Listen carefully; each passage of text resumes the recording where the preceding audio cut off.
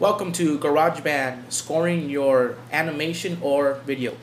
Today we're going to look at a really cool way to bring your animation or video file into GarageBand, add some loops, which we call scoring, add some music, and re-export it as a completed file and movie. So let's get started. First off, go ahead and open GarageBand. If it's not on your dock, you can always open up our trusty little spotlight, hit Command Spacebar, type in GarageBand, and launch from there. Either way works. Now, when you get to the GarageBand project template area here, you may not have any of these on there automatically. So if you don't, just go ahead and double click New Project. We're going to name this New Project P3. You're going to hit last first, SSF, final, scored, and depending on whatever project you're on, name it that. Save this. It's going to save it to whatever directory you saved. I happen to save it on my desktop. And we have our basic GarageBand project open. Let me go ahead and highlight the grand piano. I'm going to go to track and delete this because I don't need it. And now we have a blank GarageBand project. Looks good. Now, let's go over to our Finder. And if you haven't figured out by now, the Finder is just simply your Windows Explorer, your Windows folders. It's exactly the same. I actually prefer this a lot better just because it's better organized and it has this really nice column view that you can quickly go through all of your folders. And so I'm just going to go ahead and click on my desktop. And I'm going to select Adam's walk cycle. Okay, this was the walk cycle that we did a few. Okay, sorry, you do not want to double click it. The way we get your video into GarageBand is you simply grab it and drag and drop. Simple as that. If your movie contains no audio, GarageBand will let you know that. And in our case, since this was exported from Toon Boom, there was no audio included. We'll hit OK. And it'll create our audio track, and it looks great. Now, there's a lot of really cool sound effects and music inside of GarageBand. And the way you access these is on the bottom right, click on this eyeball. It'll bring up your browser and your loops and all of this good stuff. This right here will just show all. We do have jam packs that we have purchased, and so the content that you see in our machines here in the lab may not necessarily match up to what you may purchase at home or outside of our lab, just because we have purchased additional content. And all of these loops are available through Apple themselves. Now, once we're in our browser here, we need to start looking for some stuff. So first off, let's look at the video. We can see that it's just a little guy doing a walk cycle. If you click on this icon here, it will give you a larger preview. And this is oftentimes an easier way to work. So we'll just look at what it is. It's about a 4-second walk cycle. Looks good. Great animation, great weight to it. Looks really, really good. Now, first and foremost, the most obvious choice that we can make is footsteps. So I'm going to go down here on the bottom right, type in footsteps, hit enter, and voila, footsteps. The way you preview these is simply click it once and it will preview. Very simple. Now, just a quick little tip about searching. Oftentimes, we don't know the correct spelling of, let's say, footsteps, okay? We know how to spell foot and we know how to spell steps, okay? But what if we didn't know that the two words were together? What if I typed footsteps separately and hit enter? Uh-oh, no results.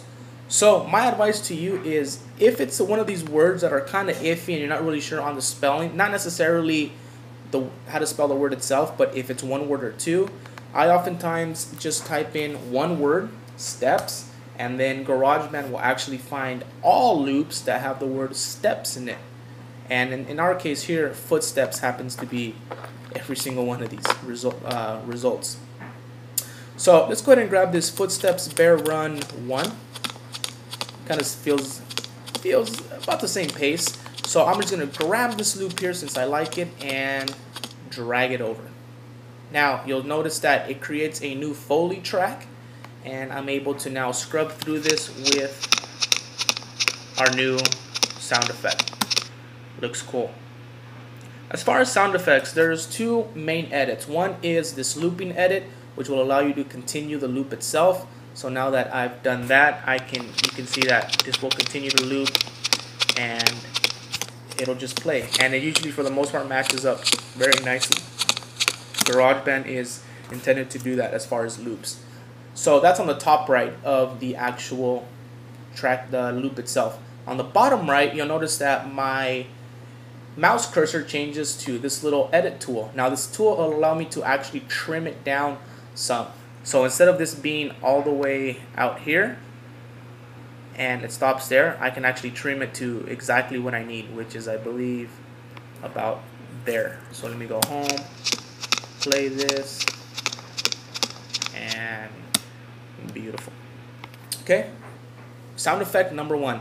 Now let's just add a little bit of music. So I'm gonna go up here to these selections up here, and let's try something. Let's see, we're not dark, we're not distorted. Let's do something cheerful, and it'll give you a bunch of loops. La la la la la. Nice. Dixie style to an ocean wave. Dixie. Hey baby. Hey baby. A lot of really cool stuff. So I'm just gonna grab this 80s. I love the 80s, and this is spot on. So we're gonna grab this over here. You'll notice now that that track itself, this little synth track, is really short. So what I want to do is I'm gonna want to loop this a few times.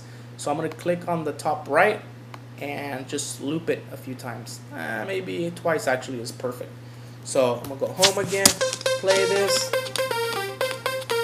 and there you go. And you'll notice too is all these loops end beautifully. A lot of the times students make mistakes where they have hard cuts, and it becomes really it really shows that it's student work, and students generally don't end off music tracks that well. So GarageBand will help you in that where that ends, it ends beautifully. And also video, you might want to end that with a nice little fade.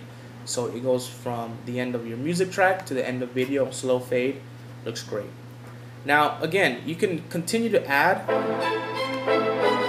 a bunch of tracks on here. There's really no limit to what you can add.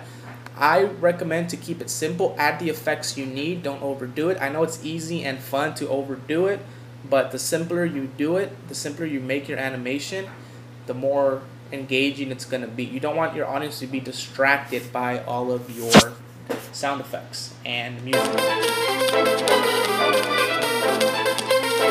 See? Way too much. So if I were to, let me just mute this track for a second. That also works. Okay.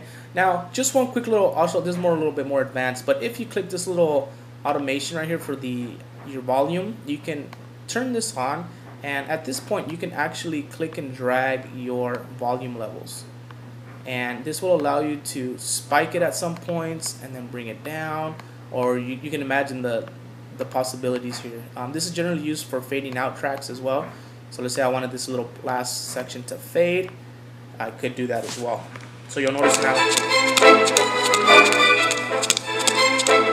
okay, it just goes up and down. So that's a cool way to create some more kind of dynamic, particularly here in the fading area. So if I wanted to, let me go ahead and just delete these for a second. And you'll see here at the end that it kind of fades out. So that's kind of nice. If you want it or not, that's kind of like, this is a little bit more advanced, and you can get really involved in that. But for advanced editing, if you want to go into that, it's there. But beyond that, let me actually bring up my audio just a little bit. Here's your master track volume. Mine was down because I was messing with those that automation. And simple as that. Okay, looks great. When you are done with the actual movie, you're gonna go up to share, and we're gonna export movie to disk. We're gonna choose, you might be selected on expert setting. I want you to go ahead and change that to full quality so we don't lose any quality when we export this. It'll keep it at 720p. Our audio will remain high, and our estimated file size should remain low. Go ahead and export this. Type in whatever period you're in, last, first, and whatever project you're in, and export that to disk. What you'll notice that is GarageBand exports this extremely quickly. This was a 4-second clip. It took not even 2 seconds to completely export.